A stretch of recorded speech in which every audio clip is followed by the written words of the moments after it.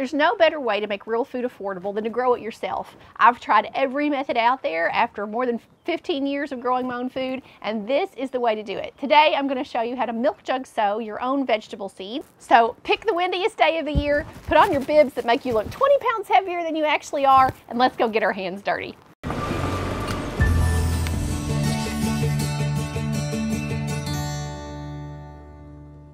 All right, everybody, to get started, you're gonna need milk jugs, or you can use 2-liter bottles, those also work, and we're gonna put some holes in the bottom. Then you're gonna need a very sharp knife. Some people use a box cutter, just don't hurt yourself with whatever you use. Duct tape, it must be duct tape, you can't use anything else or it won't stick. And a paint pen, you cannot use a Sharpie because it all fades off. Then you're gonna need some vegetable seeds. Today we're gonna do yellow brandywine tomatoes. And you're going to need a bucket of water. That's for your potting soil, which I'll show you next.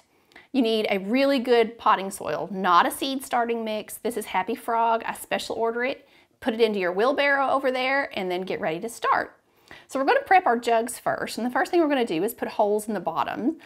About 4 holes should be plenty. They don't have to be very big. You can see that I'm just kind of carefully wallowing those around there till I get them in. And those are just for drainage. Those are the only holes you need in your jugs. Please, please, please do not put extras in. Then you're going to cut your jug open. I start at the handle level, and because my hands are weak, I kind of have to wrestle this thing around in order to get it off there, but you'll do yours a lot easier than I do. I have to fight a lot.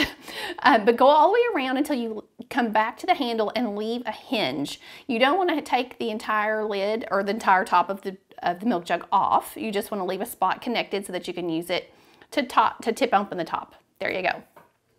Then come over to your soil, and we're going to add our water. We want this soil to be almost dripping wet because remember, these plants are going to live in here for 6, 8, even 10 weeks. Very, very wet soil to get them kick-started with plenty of moisture is the smartest. So we get that mixed in really well. You can wear gloves if you think you need them or you got fancy fingernails, which I do not. So to fill your jug, you can either scoop it or you can use your hands and put it in that way. I find that I like it better to just lift it and put it in so that I don't have soil all over the outsides of my jugs. You need 4 to 5 inches of soil in these jugs. Don't short them because these plants have to live there a long time. They need plenty of nutrition. And then we're gonna do yellow brandywine tomatoes today. Whoops, wind got me. These are from Baker Creek Heirloom Seeds, and I really enjoy these. Now, this is a half-gallon milk jug. So to this jug, 3 seeds is plenty. Sometimes you get extras that stick to your hands, but 3 is enough. If you're using a full-size gallon jug, I can do 5 to 6 plants in those just fine.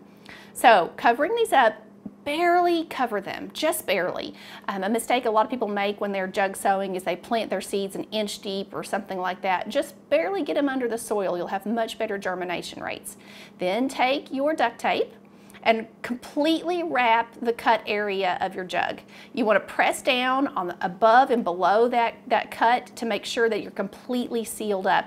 We're creating miniature greenhouses here, and if any air can get in, you're going to lose your greenhouse effect, and your plants won't, either they'll freeze in the cold or they just won't come up like they need to. So we want that really well sealed. Then use your perfectly manicured hands to label your jug with what you've got in there. Sometimes I like to put the number on there of how many plants, and you're looking for condensation in the jugs. That will happen over time. And then when you line your jugs up, make sure you prop them with something.